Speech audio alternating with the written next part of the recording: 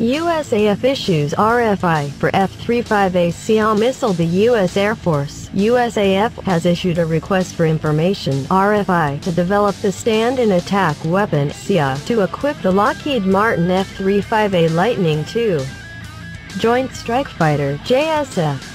The sources sought solicitation issued on the 8th of January calls for potential vendors ahead of the engineering and manufacturing development (EMD) phase of the SiAW that is geared at affording the USAF's F-35As with an internally carried anti-access, area denial A2/AD capability.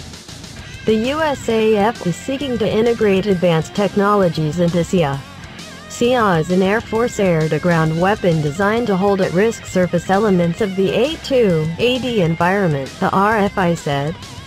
As noted by the USAF, the SiAW will heavily leverage the U.S. Navy's Northrop Grumman AGM-88E Advanced Anti-Radiation Guided Missile Extended Range AARGMR program.